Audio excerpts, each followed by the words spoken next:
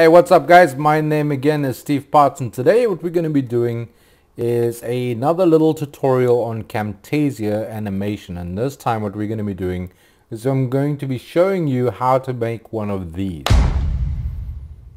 This is called a Ttile Slam. It's basically when a title comes flying onto the screen and it looks like it hits or connects with something and then comes to a stop, right? Now that's a good little thing just to add a little bit of drama. You can of course include a sound effect with that as well, like a nice thump or a metallic clank. If you can find some spark assets online or stuff like that, maybe a little dust cloud, you can really fancy this up. But for my intents and purposes, what I like to use these for is just a quick couple of Ttile slams to go, to coincide with maybe some dramatic style music. We just have the title going voop, voop, voop, just to give the viewer the idea that something here is going to happen. It's exciting and it's going to happen pretty fast. Got to keep an eye on things. Like I say, just a good way to add some drama. Okay, so to get started, what we're going to have to do is we're going to have to create some assets, some PNG assets. And what I do, how I create my PNG text images is on a little software called the Creator. Used to be known as the logo creator. Really cool piece of software. It's relatively inexpensive, and so what I'm going to do is I'm just going to show you how I use it to create my text PNG files with clear backgrounds. How of course you use it, that's completely up to you. If you want to use another software like for instance Photoshop, or one of the free ones. I think there's a couple of free online text image creators, stuff like that you can use online. But anyway, alright, so we're going to start with a blank canvas over here, and what I'm going to do is I'm just going to add in some text over here. Let's just say Ttile Slam. Okay, and I'm going to add the text right over there. I'm going to center it. I'm going to format it by making it larger. Bringing in the characters a little closer together, larger again. Whenever you're dealing with text and PNG images like this, to come up with a clear line or a clear image so that the line on the text doesn't look fuzzy in your video, you want to make it as large as possible to actually begin with. Then later on, you can shrink it down or size it up in your video without having too many concerns about it having fuzzy edges. Let's see a little bit closer, maybe over there. Okay, so what I'm going to do is I'm going to make my background just a gray shadow for now, because what I want to do is I want to make my text white. Okay, now I have the word Ttile Slam here. This is a straightforward text. Now what I could do is I could change my font. So let's just have a look at some of the fonts we have here. Quick old scratch around. Let's with this one for instance, right? Okay, we might have to make it smaller now. There we go. Bring it in a little bit. Just compact it a little bit tighter. There we go, nicely done. Okay, so now what I'm going to do here is I'm going to export this as a transparent PNG. In other words, a PNG file that has a transparent background. Okay, so I'm just going to go over here. Let's go to which file can I put it in? Let's go over here to Zip a Day, and we just put it over there. Okay, text 1. I'm going to save that. Now watch what I do is I'm going to delete this, right? Now I'm going to import that same PNG file, because see, now it's an image, right? Okay, so now as an image I can actually do something different with it. I can add a blur to it, which is what I'm going to do. Put that on there. A little bit of a blur. And what I also want to do is I want to duplicate the selected element. I want to take it just to one side a little bit. bring the original over there. Make it a little bigger.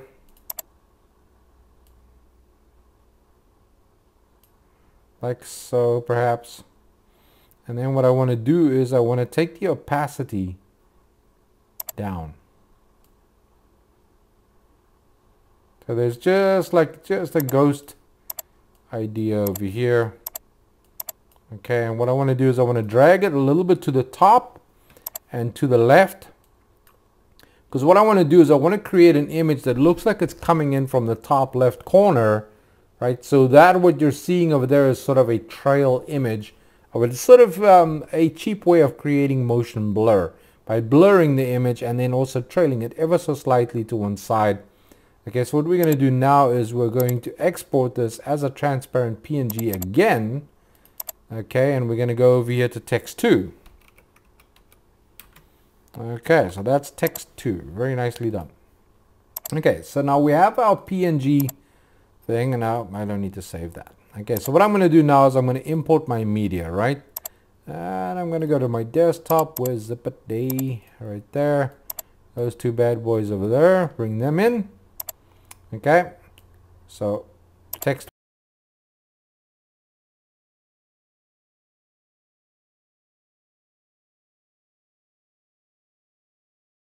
1 right there. See that? Ttile Slam, right? Okay, there's text 2.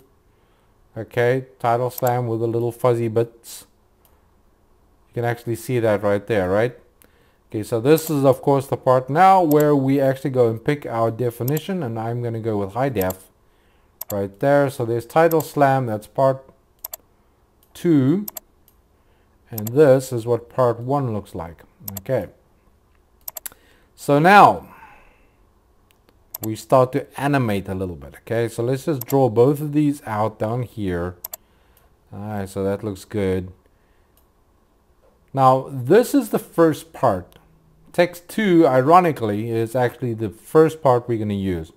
What I want to do here is I want to drag this out, and I want to make it really large, and I want to make it seem as if it's coming past the actual screen, right? So what I'm going to do here is I'm going to go 3 frames in. Now watch over here. See where I click on the step forward? 1 frame, 2 frame, 3 frames. Now again, just to remind you that in Camtasia you are working with a video format of 30 frames per second. So each 1 second of video has 30 images within it. Okay, so what we've done here is we've skipped ahead 3 frames or 3 images. Now if you have a hard time understanding what I'm talking about here, remember the old movies that had reels, right? They had little photos, and those photos were attached to one another, and those photos would run past a light, and that would reflect on a screen. Well, you would have 30 of those photos flicking past the light in 1 second, or in fact in the old movies it used to be 24 frames. Okay, but so what we're dealing with here is 30 frames. So whenever you see me clicking forward 3 times or 3 frames, that is not equal to 3 seconds. It is equal to 1/30th of a second per frame. Okay, so we're going to go ahead here in 3 frames. So let's just start over again. Okay, so boom, 1, 2, 3, and then we enlarge that. You'll see we are now here. Okay, so to play that for you, boom, right there. So now what I'm going to do is a total distance of 3 frames again is where I want it to actually make contact. So we're going to go to where it starts there. We're going to go forward again, 1, 2, and 3 frames. And now what I really want to do is enlarge this so you can really see what's going on over here. Okay, because now what I want to do is I want to add an animation. So we're going to go over here to visual properties, add animation, and you'll see again what happens over here on the bottom. When you go to where the animation stops and you click add animation, it throws the little yellow arrow to the front. In other words, this side of the actual clip over here, right? Okay, so This is kind of why I always tell people to remember, do your animation backwards. Start where you want the animation to end and then work backwards to where the animation started from, okay? So you're going to see what I have over here now is the animation over there. And what I want to do over here is I want to bring this image, and I'm going to use the visuals over here to bring it into approximately 100 over there. Well, not approximately 100 and 100 opacity, right? So what we're doing here, if we play this now, is this. Watch. See that? Okay. It goes in quite nicely, doesn't it? Okay, so we're editing this animation, this particular one animation over here, the part of it. And so what I want to do is I want to make it less transparent, or I want to mess with the opacity a little bit in the beginning here, and at the end, oops, and at the end of the opacity, the end of the actual animation, I want the thing to be 100%. Okay, so also let's drag this in the middle so it looks nice and centered when it lands. Okay, so let's play that quickly. See that? Boom. Nicely done. Alright, so that's 1, 2, and 3 frames, and it slams a shot, right? So what we can do now is we can actually go ahead 1 frame over here. Let's just cut this. We split it over there and we delete this out. And now we're going to go look for our other clip. This bad boy over here. Okay, and what I want to do is I want to make sure that they line up. It would seem to me what I need to be doing here. Let's put this on top. Okay, the size is 100, so it should still be the same. Right, we put it there like that.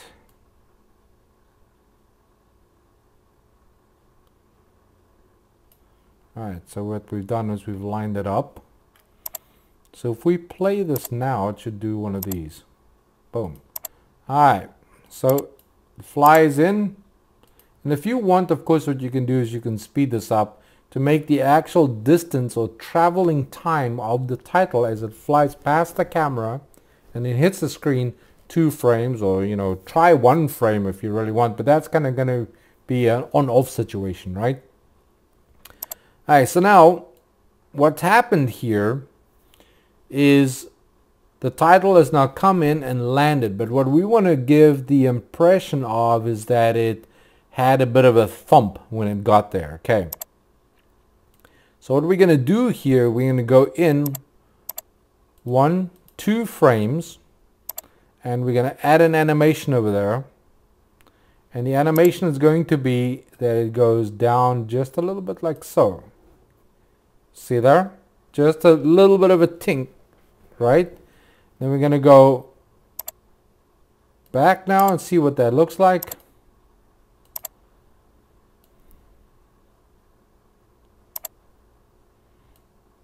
What I want to do is I want to bring this back ever so slightly over there. About there somewhere, I guess.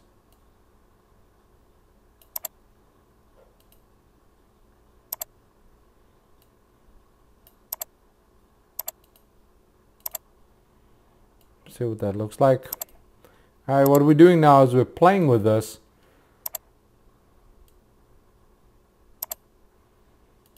Okay, so now that's in there. All I want to do is go forward 1 frame, add another animation over there, and now bring it back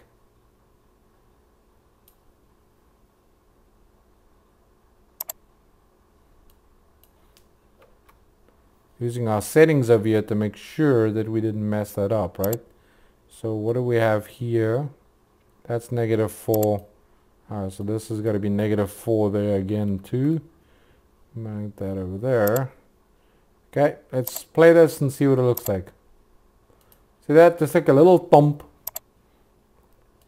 And what you can do is you can go in here.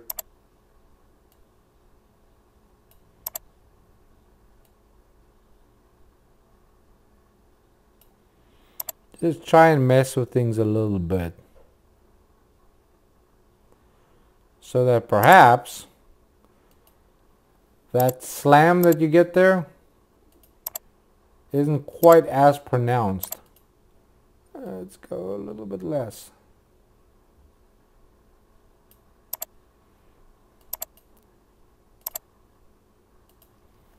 Just a little thump sound, or a look at least. Okay. Okay, so that's really all there is to this. Okay, you bring in your assets that you create wherever you want. Now again, the piece of software I use is called the Creator.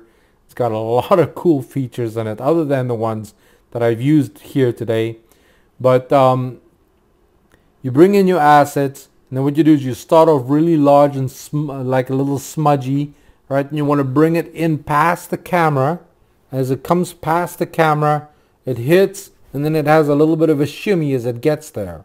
Now what you do is you play around with your settings, like to see if you can get it to maybe shimmy up just a little bit, maybe one frame. You play around with the duration of things, and then of course what you do is you match it with the sound. Okay, you get that nice thunk sound, so that the viewer knows that this thing actually hit something. Because the way you see it here, playing the way it does on the screen, it doesn't actually look very convincing. Now, I know that this video is probably dragged on a little bit longer than it really should have again. And so what I've decided to do is every now and then I'm just going to create some content that you guys can use, some digital assets. And today what I've done is I've actually created these little pointy fingers that I'll put on the video here for you again. See the pointy fingers coming up, right? One left and one right. Okay. And look in the description below, you'll see there's a link. I will provide you with the link to where I got the image from before I actually cropped it out and put on a green background and then used it as an animation. And I'll also provide you with a Dropbox link where you can actually download that asset for yourself and then go ahead and use it in your video. Now again, it's not my work, okay, so I'm not selling it to you, and it also means that you can't sell it to other people. However, you can use it in your client's work. I don't know how to explain that to you, but you can't sell that freestanding. What you can do is use it in other work, I guess, you know. So don't go around selling this this digital asset as something that you've created, because obviously neither you nor I have actually done this. The full credit for the actual image goes to the person on Morg file. However, as Morg file states, we don't need to provide any attribution, free to use for commercial use. I think that covers the explanation for that, right? Did I cover my ass? I can only hope I covered my ass, right? Because I've already got, you know, enough problems with this. Anyway, so Steve out. See you guys in the next video. Oh, if you like the video, thumbs up. If you haven't subscribed, please do. Okay, I've got some more videos like this coming out. And that's it. Now, Steve out.